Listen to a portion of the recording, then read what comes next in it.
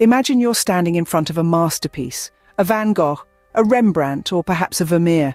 You're captivated by its beauty, intricacy, and the emotion it invokes. But what if the next moment it's gone, vanished without a trace? Today we're diving into some of the most audacious, bewildering, and downright jaw-dropping art heists in history. And the big question we're trying to answer today is, where are these stolen masterpieces now?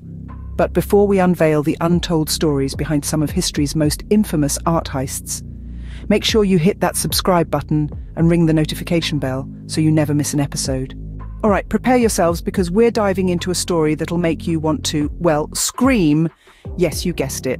We're unraveling the twisted tale of Edvard Munch's The Scream. Now, what is it about this unsettling, yet fascinating work of art that has made it a magnet for some of the most audacious thefts in history? Stolen not once, but twice.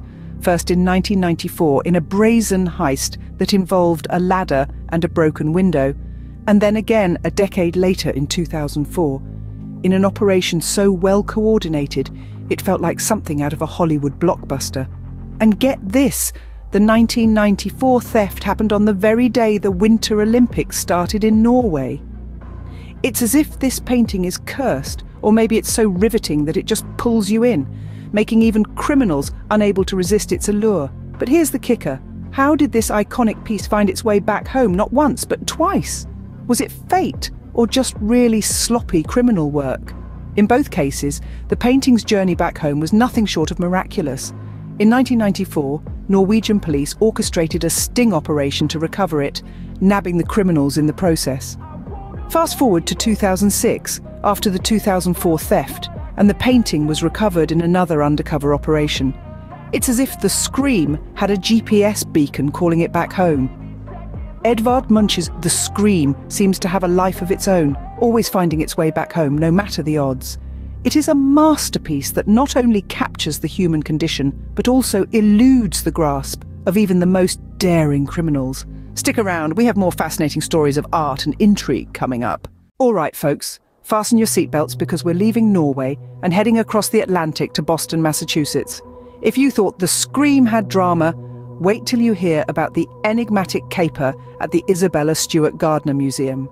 In 1990, robbers disguised as police officers duped the night guards and walked away with artworks by Vermeer, Rembrandt, and Degas.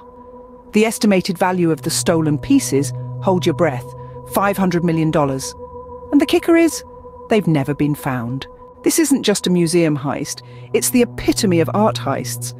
An intricate yet unsolved puzzle that has bewildered investigators and enthusiasts alike. But who were these audacious criminals? Despite countless leads and a $10 million reward, the case remains an enigma. The stolen artworks are like ghosts, often spoken about but never seen. Unlike The Scream, these masterpieces haven't found their way home, yet. So, there you have it, a mystery that continues to baffle us to this day. A crime so perfect, so audacious, it's almost surreal. Will we ever unravel the secrets behind this elusive heist? Only time will tell. Now, we're jet-setting from the US back to Europe to none other than the cultural epicenter of art, Paris, France. Prepare yourselves for a story that not only shocked the world, but catapulted a certain lady to global stardom. We're talking about Leonardo da Vinci's masterpiece, the Mona Lisa.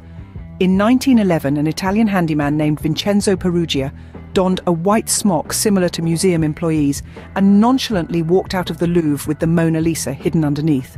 Could it really be that simple? For 2 years, the world wondered where the Mona Lisa had vanished. The intrigue and mystery surrounding her disappearance ironically turned her into the global icon we know today. Everyone wanted to know, where was that enigmatic smile? In a twist of fate, or perhaps overconfidence, Peruggia was caught in 1913 when he attempted to sell the painting to an art gallery in Florence. Believe it or not, his intended purpose was somewhat patriotic. He wanted the Mona Lisa to be displayed in Italy, considering it a stolen work of Italian heritage, and thus Mona Lisa was returned to her rightful home at the Louvre, and Peruggia, well, he became a footnote in her storied history. The theft didn't just bring Mona Lisa back to the Louvre, it turned her into an eternal symbol of art, mystery, and yes, audacity. So that wraps up the journey of the Mona Lisa. from a stolen masterpiece to an everlasting icon.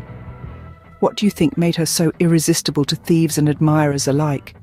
Stick around, because we have more thrilling art heists coming your way.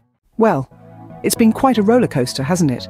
From Edvard Munch's The Scream getting a taste of criminal life, to the Mona Lisa taking an unplanned vacation, and the still unsolved enigma of the Isabella Stewart Gardner Museum, heists that have mystified us and captured the public imagination for decades. Let's circle back to the question we posed at the beginning. Why are these masterpieces so irresistible to the criminal underworld? Well, aside from their obvious monetary value, each piece represents something unique, an enduring legacy, a national treasure, or perhaps an irresistible challenge. So where are these pieces now? The Scream and the Mona Lisa have made their way back to their homes, offering a happy ending to their stories. However, the masterpieces from the Isabella Stewart Gardner Museum are still at large, missing pieces in a puzzle that spans art history, crime, and human fascination.